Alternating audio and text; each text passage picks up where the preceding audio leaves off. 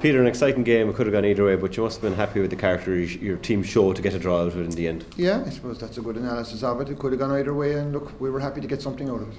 In terms of positives, David Clifford is your captain this year, a young man, but he handled the pressure there very well near the end to kick the equaliser. He did, yeah. I suppose, look, it was probably made a bit easier on him, the fact that it was brought forward, but look, I'd have been confident he'd have kicked it from the 45 as well. Positive, James O'Donoghue, who's a lad who had a lot of injuries last year. Today he looked very sharp.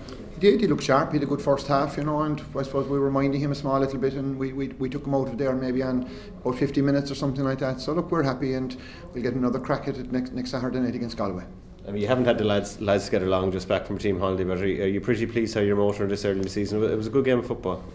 Look, it was. I suppose you had 119 apiece, 20 scores, 40 scores in the whole game. Look, you can't complain about that in the month of January.